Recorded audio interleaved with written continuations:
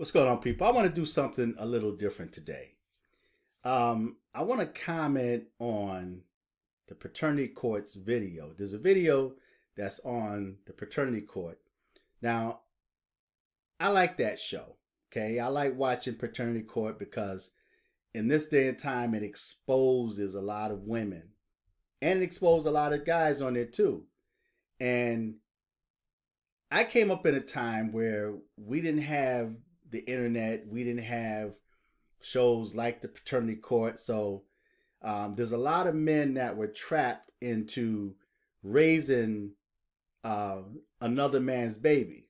Okay, he would believe what the woman say because he had unprotected sex with the woman. The woman got pregnant, and then she came and told him that he was the father, and he did what men are supposed to do, and he owned up to it. Well, there's times that whenever they had a disagreement, or when the child grew up, or the female just got tired of the man, and they got into an argument, then the truth came out.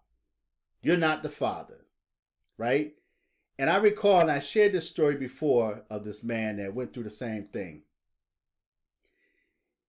He took on the responsibility of a child that he thought was his. His wife told him that she was pregnant. He helped raise a child. Every time they got into an argument, she would throw up, and that's not your child. Well, one day he decided to well, wait a minute. Why is it that every time we have a disagreement, you're always telling me that that's not my child? So what he decided to do was get a paternity test behind her back. The results came back that he was not the father.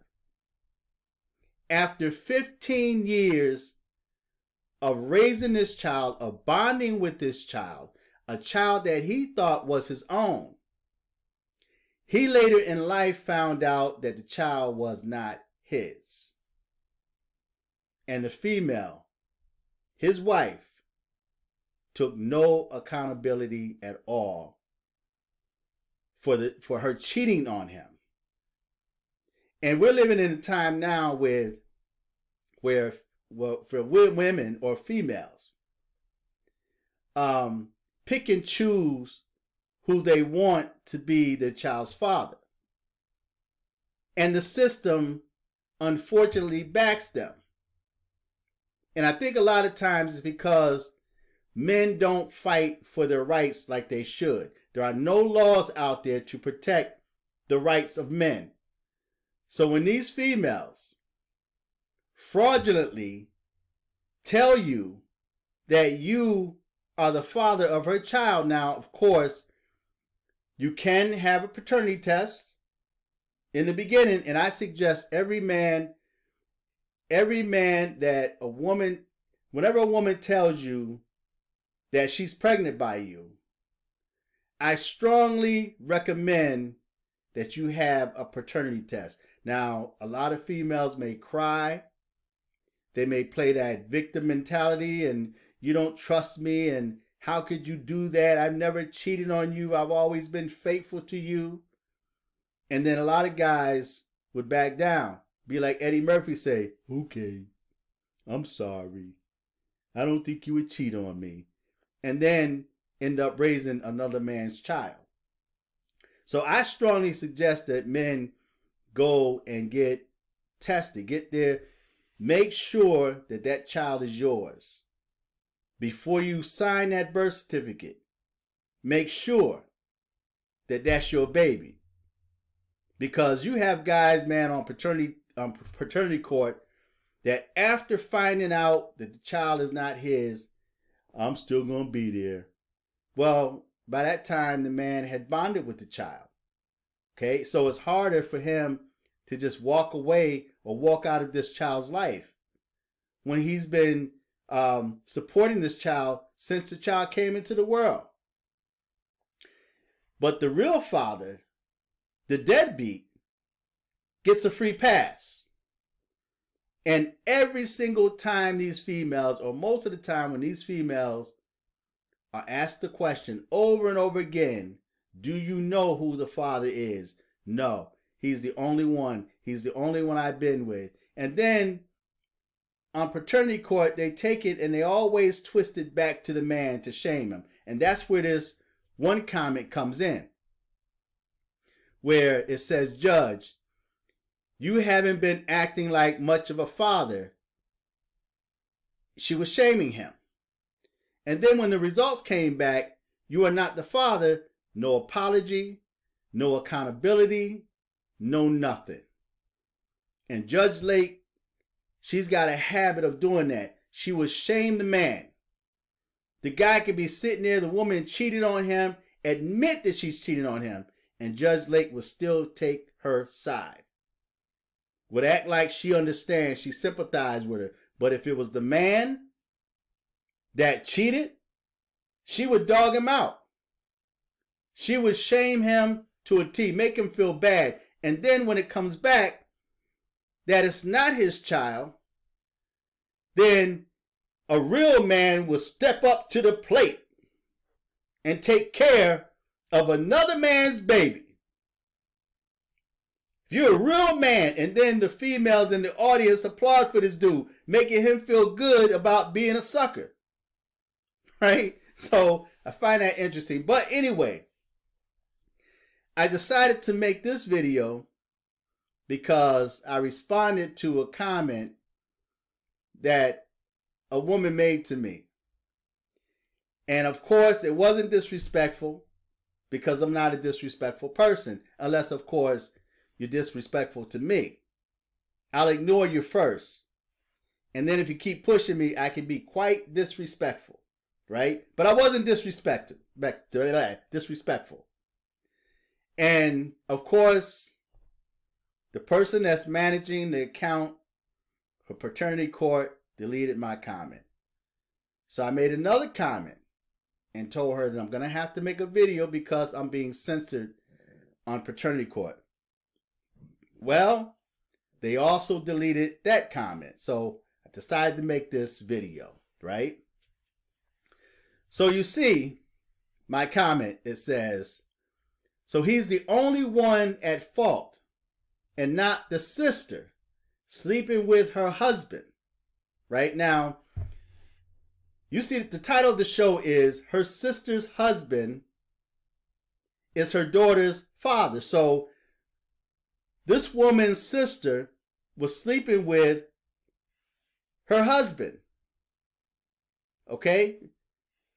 The man's wife, the wife's sister, was sleeping with the man, with the husband of her sister. And her sister got pregnant. Come to find out, it was her husband. Wait, how? I'm getting confused on this. The sister's husband is her daughter's father, right? So this woman sleeps with her sister's husband, and she got pregnant. It's her sister's husband's baby. But yet, Judge Lake made it seem like the father was the bad guy. Now, two wrongs don't make a right. They both was wrong. But the woman was the one that was in paternity court because she was pregnant by her sister's husband. But then it come to find out that he wasn't the father. Okay? Makes sense now? He wasn't the father of his wife's sister. Baby. Right? So, but Judge was shaming him. But when I made the comment, so he was the only one at fault and not the sister sleeping with her husband, this one female responded and says, "You're also judgmental in your attitude, but often these cases happen through thoughtlessness." And then she says, "You reason it out in your mind. His wife may have not been interested in him at all. And that leads to temptation for all sorts of reasons. Now, if that was a man, if it was opposite, the same female, especially in the so-called black community, would call this man a deadbeat. They would call him all kind of names. They would shame him. Judge would shame him, make him feel completely bad, right? About going out there, getting another female pregnant on his wife. They would shame him to a T. But now you have this female making a comment saying that his wife may have not been interested in him at all. Now, like a lot of y'all females say to men, if that's the case, if she's not interested in him no more, that's when she should divorce him. Divorce that man. If you don't want to be married to him, and unfortunately in today's time, you have females that's marrying for the wrong reasons. In most cases, these females are not marrying for love. They're marrying for financial reasons. And I shared a story before where one of my customers that come in my store, her husband worked at Chrysler. Dude was there for years, made a whole lot of money. She didn't have to work. All she had to do was take care of the home and the children, right? When he got injured on the job and he was not able to work, she cheated on him. She didn't divorce him, but she cheated on him.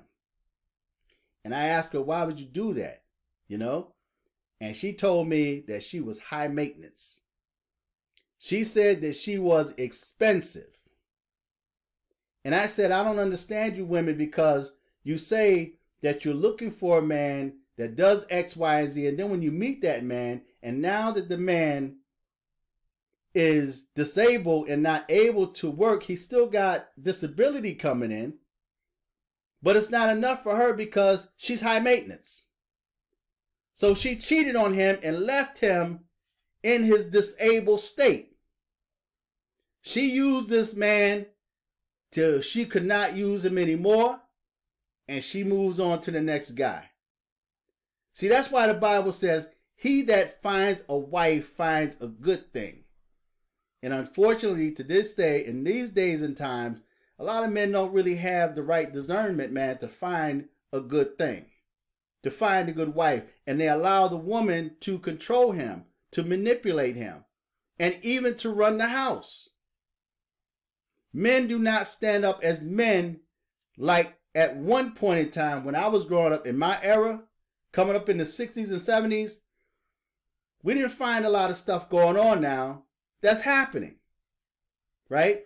But now women, especially in the black community, is out of control, right? They're completely out of control, and they're more masculine and more manly than a lot of the men that they're with.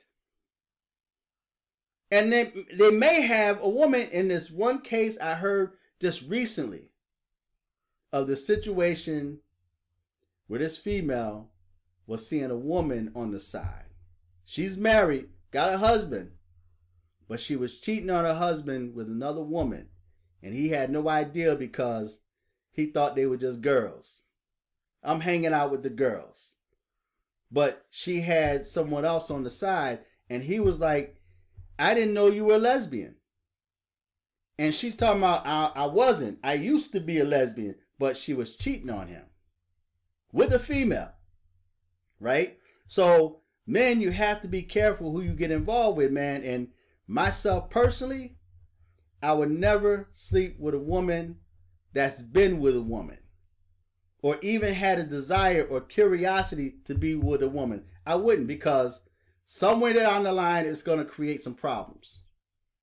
It's going to create problems somewhere down the line, right? Because what she really feels inside will one day come out in the open.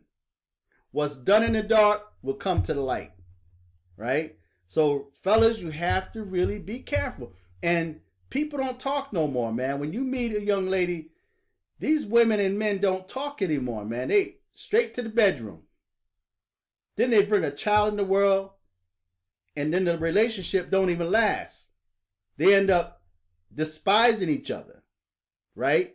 And you got a child now left, and she's talking about she's a single parent mom, and now he's a deadbeat, don't want to take care of her because he don't want to deal with her.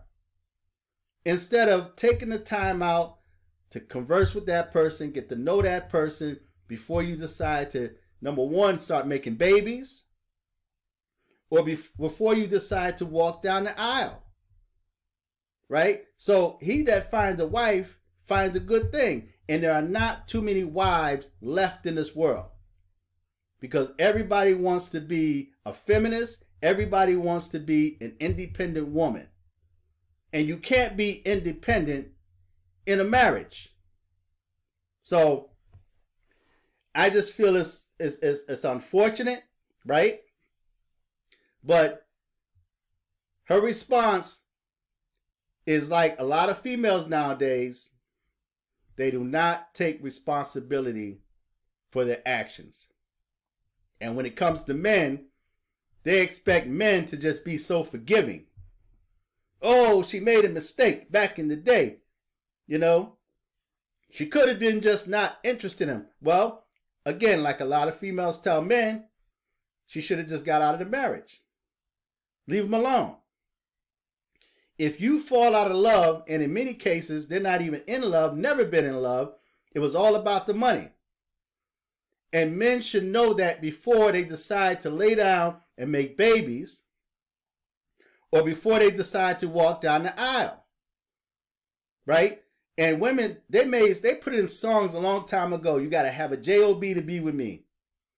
You know, there's nothing going on but the rent. You need a job if you want to be with me. It's about money, right? It's about finances. So fellas, as long as you are marrying and getting with females, you see a big butt and a smile, and they see what they think you have in your pocket, so your bank account. And then you bring these kids into the world, and then the relationship don't even last. So that's what I got to say. But it's unfortunate that paternity court, man, is biased. And females don't take accountability. And then when it comes back that the man is not the father, there's no apologize. There's no apology. They don't apologize or anything. Every now and then, you may see one that may apologize, but not too often. So fellas, just be careful who you lay down with. There's an old saying, you lay down with dogs, you wake up with fleas. So feedback, tell me what you think until next time. I'm fearless.